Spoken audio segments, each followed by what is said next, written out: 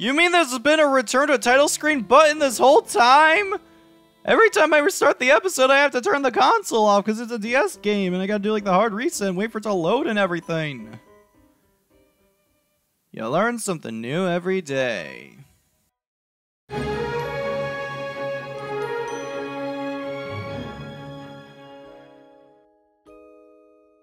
Luke and Layton visit the Herzen Museum on the north part of the town to learn about the Elysium Box.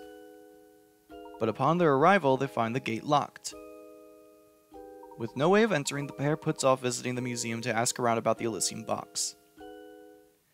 Good morning, everybody. It's Midnight and Beyond, welcoming you back to the world of Professor Layton and the Diabolical Box. In the last episode, I got really sick and confused and lost. In this episode, we're hopefully not going to have that much of that. And wow, I just realized we're going to get puzzle number 69 when we're entering the Love Shack. Oh my, hello there, tall, dark, and handsome. Care to come in and catch the show tonight? I apologize, madam, but we're in the middle of... Oh, are you getting shy on me? Don't worry, hot stuff, I don't bite, tee-hee-hee. Oh, and who's your little friend there? Aren't you a precious boy? Is this what Barton was warning us about, that, like, he didn't want, like, child eyes to see? He didn't want him to go to, like, a strip club? Me? Sorry to change the subject, but I couldn't help but notice Mr. Beluga entering your cabaret. Oh, are you friends with Mr. B? Something like that, yes. Tell me, does Mr. Beluga visit here often? Mr. Beluga is certainly a patron of the arts, that's for sure. I can't save much more, though. Oh, but you are such a handsome devil, mister. So charming, so dapper, and such a gentleman. Show me you've got the brains to match those looks, and maybe I'll let a few facts slip. It's so stinking weird seeing like an inappropriate scene in a Professor Layton game. This is not puzzle number 69, but it is our 69th puzzle, the Jeweled Necklace. I have this old necklace, but the thing is, it's not really my taste anymore, so I decided to sell it. But when I was getting it appraised the other day, I realized something weird. Each stone is worth a different amount, but if I break the necklace in 3 places, the 3 gem strands will be worth the same amount as one another. Can you believe it? Here, see if you could figure out where you gotta cut it to make that happen. Hint number 1. You'll have a tough time if you just dive straight into adding up different strings of gems. There's an order you need to proceed in. Why don't you start by adding up the total value of the necklace? Hint number 2. If you added the totals correctly, you should have gotten $7,800. You want to divide this total into 3 sections of equal worth, so each section of the necklace in your solution will need to be worth $2,600. Hint number 3. No single strand will contain more than one of these 3 stones worth $1,000 or more dollars. Coincidentally, each of these 3 stones will form an end for their strand. Now all you need to figure out is which side of each $1,000+ stone connects to another stone. And then I like how I said that weird, I was like, stone. I'm like, it's a stone, Luigi. You didn't make it. It's a football. I chiseled it. Whatever. Let's see. We got that, and then we got that. And now to test my theory. And there we have it. So what's up with my mic is like booping around right now? Okay. That's right. Each strand of gems is worth $2,600. Pretty nice chunk of change. I thought it was a chunk of cheese for a second. I was like, cheese chunk. Handsome and smart. You're some catch, aren't you? Consider me smitten. Consider me Layton. About Mr. B, he's definitely here looking for something, but I can't say I know what. The search must be going badly because he's kinda crabby whenever I see him now. Well, we got our 69th puzzle, which is nice, but we still can't go in, it seems. I guess we'll have to continue our search elsewhere. Nothing we could do over here, so I guess we'll head northwards, unless you have a puzzle for us. You do not. We're just gonna head northwards towards the tower that Luke mentioned, I guess. That's back at the museum, just making sure. Gonna head this way, now you magically want tea. Do you see that watchtower, Professor? Yes, I'm going to look at the watchtower. First I talk to this guy, make sure he doesn't have a new puzzle for us. Looks really creepy. Then again, everyone in this game looks really creepy, except for Luke and Layton. Maybe that's why he strives to be a gentleman. Like, maybe being a gentleman gives you good looks, and everyone else is just a terrible person. That's why they all look so ugly. Okay, then. And I guess that explains why I look so ugly, because I'm clearly not a gentleman, I guess. We got that. We got nothing else, it seems. We got one more hint coin. Come on, I can find the third one. I know you're around here somewhere. I got a knack for finding hint coins, except not really, because I'm really bad at it, apparently. Now let's just talk to this guy. Whoa, this place is covered in garlic, and it definitely smells like it. Blech. Yes, it's very pungent. It's a good thing I brought a handkerchief. My eyes are watering. My nose hurts just from being in here. Finally, some customers. Come in, come in. His name's Garland, and he says garlic. It's been months since anyone came by the shop. My shop's been out of favor with the townsfolk recently. I could see why, or rather I could smell why. It's hard to breathe, let alone shop all around this garlic. So it smells. Big whoop you got here to class up the shop. You know, it's here for protection. We've got what you might call a vampire problem here in town, and garlic keeps them away, see? Vampires? Seriously? Do I look like I'm joking, boy? See that castle over there? That's the freaky guy. That's where the freaky guy lives. At least that's what people say. I'm not saying I believe the talk, but you can never be too prepared, you know. So, people keep on talking about this vampire. I'm surprised that, like, Layton hasn't freaked out a bit more about this. Do you see that? Yes, I see the watchtower! Jesus, Luke! What do you want me to do? I can't do anything right now. So, left, right, and forward. What? So, if I go this way, this guy's here. Does not have a puzzle for us. Guess so. What's up, anyhow? Oh, no, they're really just some old houses. I got letters from folks in Dropstone for them. Wow, these are people in Dropstone sending letters all the way out here? That's what I thought at first, too, but then something connects Dropstone to this place. It's hard to describe in words, so I'll just leave it at that. Whoops, I gotta dash. The mail can't be late. Mr. Parcell, please wait a moment. Gosh, he didn't even look back once. He must be incredibly focused on delivering the mail. Quite a perplexing individual, that one. But never mind him. For now, we must focus on our investigation. Guess we can't do anything here. It's a dead end. Thank you! A dead end, so I can, like, get my bearings straight. Is there gonna be a hidden puzzle? We got the 3 hint coins, but it's really just a dead end. I guess maybe there'll be a person that pops up here from time to time, but for now, it's just pointless. Yes, I see the watchtower, Luke. You mentioned it one more time. No crumpets for you ever again. Oh, pathway. Oh, God. I have a feeling we can't go to the watchtower yet, so I'm just gonna appease Luke and go this way right now. Yeah! Oh! That scared me silly, Professor. What's making that awful ruckus? I don't know, but I think it's coming from right above us. Quick, Luke. Up the stairs. And by quick, I mean after I examine everything. If we could find anything. We got nothing. Okay, not even like flavor text stuff. It's kind of weird. I'm kind of okay with it because it's kind of annoying when it pops up. And of course, as soon as I say that, who was that? Oh, hey, it was just myself. How hilarious, Luke. I got one more around here? Maybe? Possibly? No? Okay, I guess we're good. Head up here. I didn't think we could go up the... Hello. Couldn't go up the hello. Oh, it's a smaller tower than I imagined it would be. Hidden coin right there. And right there. And then right nowhere. Bah, Goldarned vampires. Oh, hey, his name's Jeff, but he's a G Jeff, so I don't like him. get off my property. Are you alright, mister? Who goes there? You don't need to tell me. I know vampire henchmen when I see them. Whoa, wait a second. What are you talking about? We were just here. We just heard a scream and came to investigate. Say what you will, Sonny, but it won't do you no good. I see through your vampire lies. If you really want me to believe you're not vampires, you'll solve this puzzle, and you'll do it quickly. It's the ultimate setup. Everyone knows that vampires hate puzzles. In a quiet town, there's a tower that commands a view of the whole town. Since you could see the whole town from the tower, logic dictates that you should be able to see the top of the tower from anywhere in town. However, there's one place in town shown on the map from below from which you clearly have no chance of seeing the top of the tower. Find and circle this place. Hint number 1. Looking for a place that has its view obscured by another building? It doesn't look like there are any places around the town like that. Hint number 2. You need to find a place where the tower's top can't be seen. To put it another way, you're looking for a place that doesn't allow you to see the outside of the tower. Hint number 3. There's one indoor location from which you definitely won't be able to see the outside of the tower.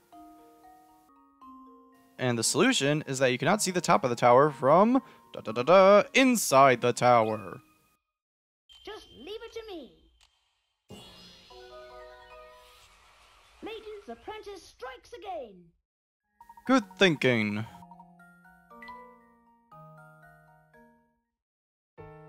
Pretty good for a vampire, unless you're not one of the bloodsuckers' underlings after all. If that's how it is, then listen to me when I tell you you'd best keep an eye under on that castle over yonder.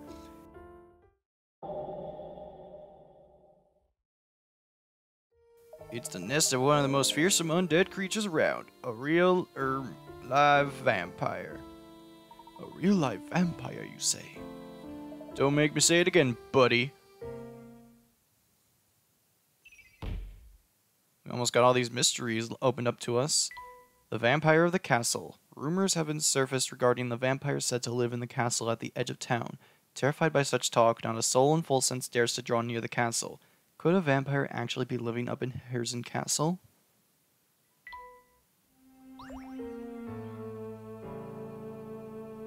Finding out a lead out here is pretty slow going, huh?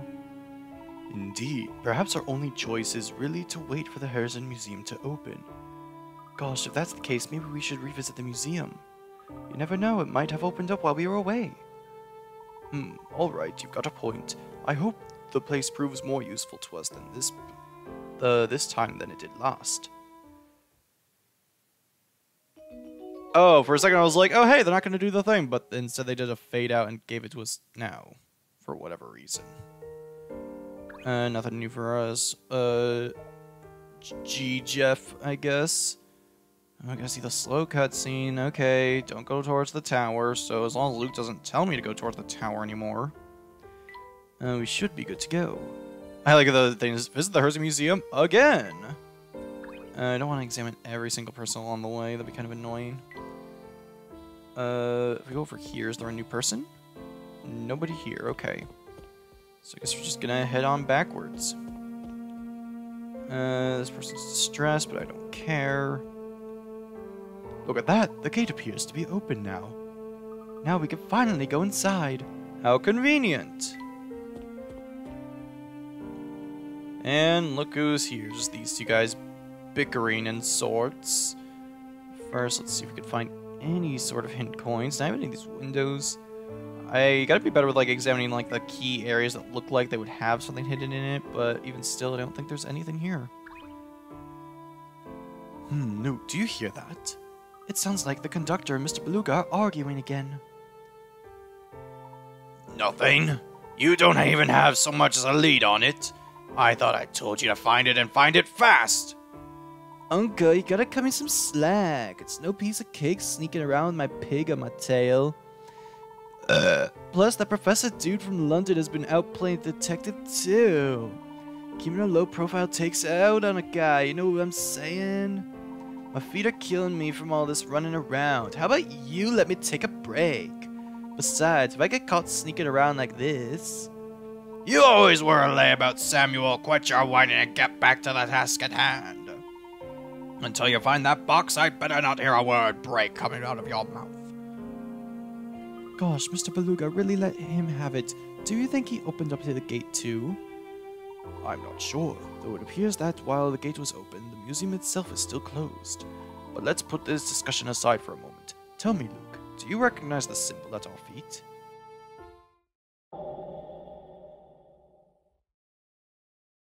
The stone has been worn down over the years, but the design is one I've seen before. Sure, it looks like the symbol on that book we found lying out on the street. That it does, but I'm certain I've seen something like this in another location too. But where was it? Ah, yes, now I've got it. What is it, Professor? We must locate Inspector Chelmy at once. I need to see that photo he acquired from the crime scene. But this town is so big, how are we going to track him down? Well, it's quite late now. He may have returned to the hotel for the night. What do you think? You're probably right. Quick, let's head back to the hotel. And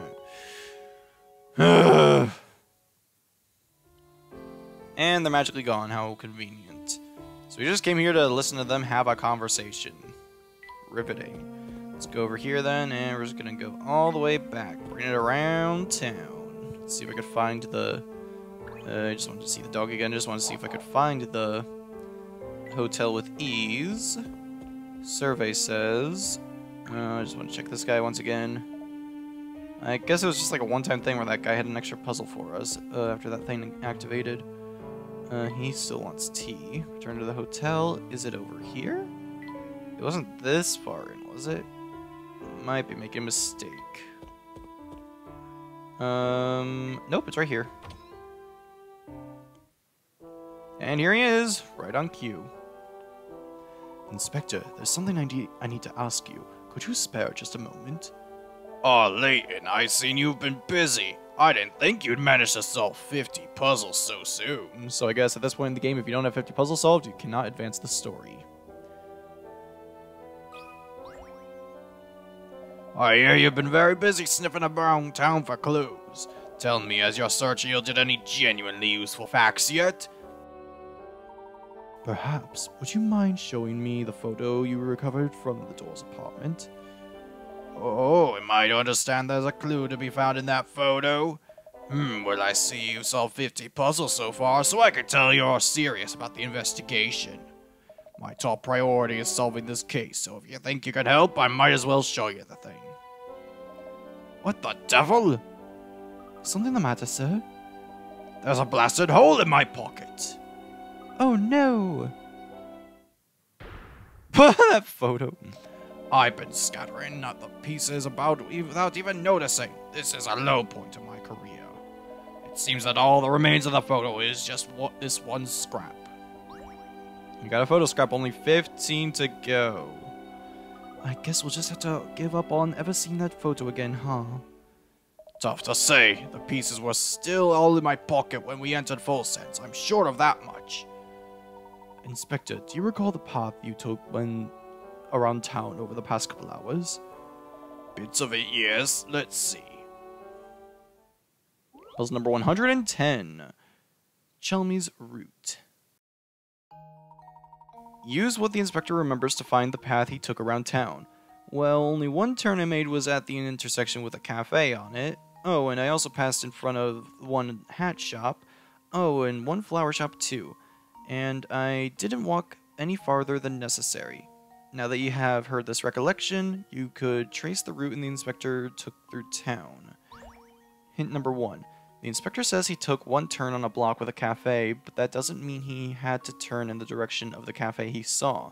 Instead, what he's essentially saying here is that he was only able to turn once at any intersection with a cafe. Hint number 2. Begin by heading right from the starting point. Hint number 3. When you reach the goal, you'll be coming at it from the left. The solution looks a little bit like this. Just go down, and then go down here, and over here, and just like that. Pretty straightforward. This should do the trick. Except it wasn't a straight path, so I guess it isn't straightforward at all.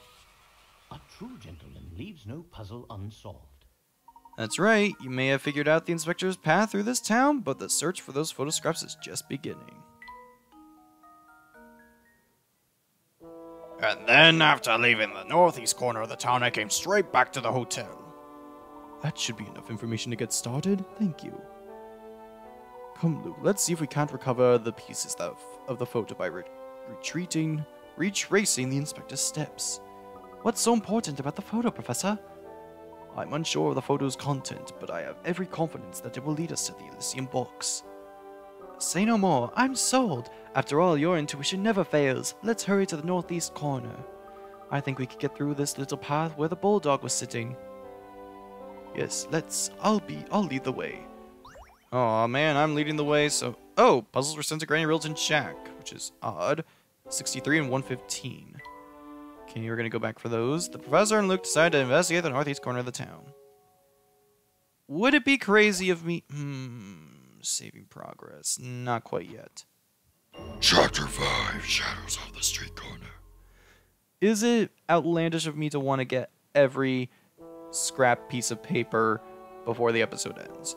Probably. Especially since we're having a puzzle right here and now. Keep this under your hats, but that hole in the inspector's pocket? I made it because I love this game so much and I wanted to prolong the plot as long as possible. A dog did that. A dog officer? What about? I thought it was like a dog officer, like a Paw Patrol or something like that. Inspector Chummy had an altercation with a canine by the path of the northeast corner of town. Well, dogs can sniff out mean people, you know. That's just more proof that he needs to be nicer. Sir may seem a little prickly at times, but he's actually quite kind. Would you care to hear a puzzle the inspector once told me? I don't know how the puzzle's gonna show us how kind he is, but whatever. Puzzle number 111. How many turns? Chelmy sent his squad out to investigate an incident. Before leaving, he said this. I want you to search the entire area shown on this map. Take any route you want, but report how many times you turned in that process. You're free to turn left or right, but U-turns are strictly forbidden. The Bobbies completed their shift and returned to report their turns. Judging by the reports, though, it seems that at least one man wasn't telling the truth. Mark the liars with an X. Unfortunately, Barton isn't on here, so we can't automatically say it's him. Hint number 1. If one of the... Also, I like how these are basically the same old men that we see in, like, every single puzzle, but they just, like, give them different outfits or whatever for the situation. Hint number 1. If one of the Bobbies had said he turned a total of 1,000 times during the course of his investigation, the inspector would have no reason to doubt the Bobby was telling the truth. Hint number 2. With U-turns forbidden, there's a certain logic you should be able to find in all of this confusion. Hint number 3. Leaving the station and turning an odd number of times regardless of the street will land you on a vertical street. Conversely, turn an even number of times after leaving the station and you'll end up on a road that turns horizontally across the screen. The solution is that... you want me to circle the liars or mark them with an X? I can't... Oh, okay, that's how you do it. I just gotta tap it. 105 and 1 for 13. These two guys are lying. This should do the trick. And there we have it. Sharp thinking. The two men made... Oh god, that's somebody singing text. Any Bobby who did his job properly would have done... Okay, I don't care. Well done, sir. Now I must be off. The inspector and I need to sweep the area for clues. Do watch yourselves run out on the streets. There's no telling what's out there. Likewise, officer. And we get a diary key. Okay, that's a nice little surprise. We haven't got one of those in a while. Let's check it out. Father has always done what he wants, regardless of who he objects. He's that way with everyone, even his sons. It's no wonder my younger brother always seems so irritated with him. Even so, he and I must endure Father's whims because, as the next in line to rule Full Sense, we cannot leave this town even if we want to. We are stewards of this town and we must stay here to watch over it. And as for this guy, he also has a puzzle for us. Welcome back, sir. Still busy with your investigation, I see. Though lovely, our town is quite vast, so take care not to tire yourself out. I'm sure your feet must be sore. Why not sit up for a moment and enjoy this puzzle I prepared? Thought he was going to give us a foot massage or something like that, but no, a puzzle massage is just as good. Puzzle number 92, Precious Metals.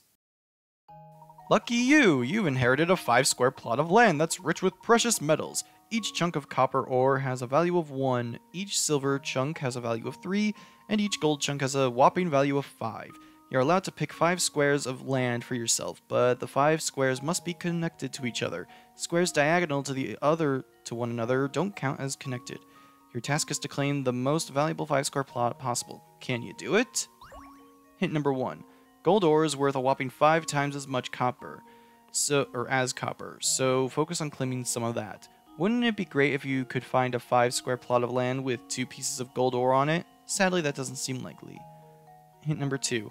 Unfortunately, no single 5-square plot of land contains 2 pieces of gold ore. However, you just might be able to find a plot that has 2 pieces of silver ore, But remember, your first priority is choosing the plot with the highest total value. Hint number 3. Copper is worth 1, silver is worth 3, and gold is worth 5. Given these values, you should be able to find a single plot of land worth 10. Find this plot and you'll find your answer. The solution is right over here. So like, how do I draw this? Is that it? That's all I have to do? Why can't I just like color the entire screen? I shouldn't do that. I guess they wanted me to draw like this, and we're good to go. This should do the trick. Good old smiling Layton, making me feel that everything's okay. A true gentleman leaves no puzzle unsolved. You're rich! The plot of land shown is the only one. You know, if it's my plot of land, can I just dig it all up and be like, forget the rules, I just want to get all of it? Well done, sir. Should you begin to feel weary even running about town, do stop in to rest. Periodic breaks can be quite refreshing for the mind and spirit as well as body. And he gave us another diary key. Let's go ahead and read it. No longer able to tolerate Father's selfish ways, my younger brother has left Full Sense for good. Strangely enough, Father doesn't seem affected by it at all. If anything, he only seems more focused on excavating even more gold from the mines. Is that miserable ore worth so much to him? I'm beginning to think that I will never understand that man. While we're in the area, I think it would be a good idea to check up on Flora, see how she's doing. Where's Flora? Ah, you startled me. Where did you get off to, Flora? Me? Come now, Luke. A gentleman never forces a lady to say more than she wants to. Oops, of course. Where are my manners? Sorry, Flora. Don't give it a second thought. Say, how'd your investigation go? Did you find out anything more about the Elysium box? A bit, but nothing concrete. What we need is more time to comb the area for clues. We could be here quite a while, so if you feel tired, go ahead and turn in, dear. I will. I sure hope you two find a good solid lead soon. So now we need to examine the flower. Do you have a puzzle for us, Flora? You do not. Okay, so I guess she's just going to be resting here for the rest of the game, it seems like. And now this guy wants tea, but I don't care about that. I care about the investigation. Okay. Before we do anything else, I want to end this episode off by going to Granny Riddleton's shack and just getting those puzzles out of the way. Because I don't want to start the episode going over some puzzles that like we had missed in a previous area, so I'm just going to make my way down this way. Thankfully, we didn't have any cutscenes activated along the way, and... Oh, hey, wow, she has a house inside of her house. The rich sure know how to live. Nothing here, it seems. Yep, I decided to set up camp in town. Pretty spiffy digs, don't you think? If you lose track of puzzles while running around town, have a look in there. But don't let those puzzles pile up in here, you could regret it later. You know, that house, the mini house inside her big house, is still bigger than the house that she had on the train, so conceivably, she could have another mini house inside of there, so she could have a house inside of her house inside of her house. Jeez, talk about compact living.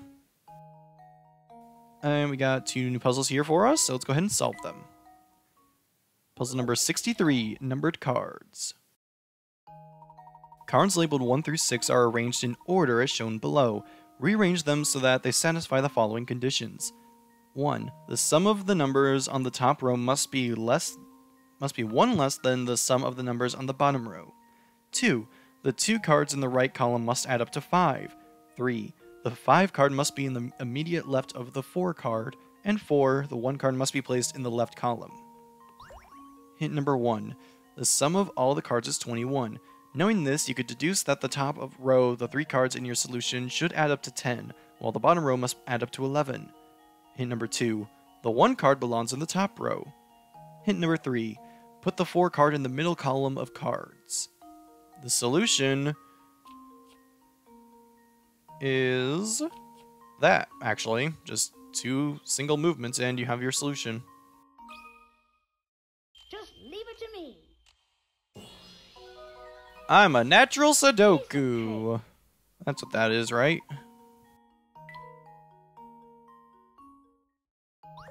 And we got a hamster toy from that. That's cool. We're probably getting close. If we only have 3 more camera pieces to go, we probably are getting close to the end of the hamster toys as well.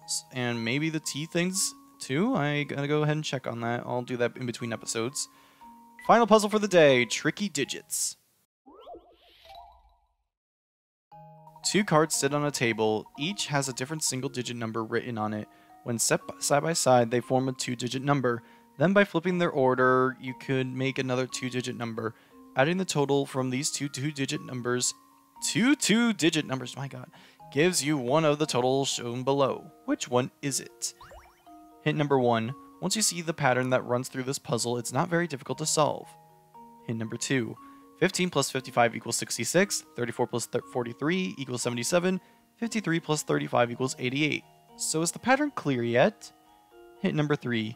Isn't it funny that adding a 2-digit number to another 2-digit number with the reverse digits always gives you a sum that's a multiple of 11? My head hurts. The solution's A. Call it a day. And now to test my theory. A true gentleman leaves no puzzle unsolved. And with that, we are done for this episode. So, next time on Professor Layton and the Diabolical Box, we will go ahead and continue our investigation, searching for scrap pieces of paper now. How exhilarating. This is Midnight and Beyond, and I will see you all later. Good night.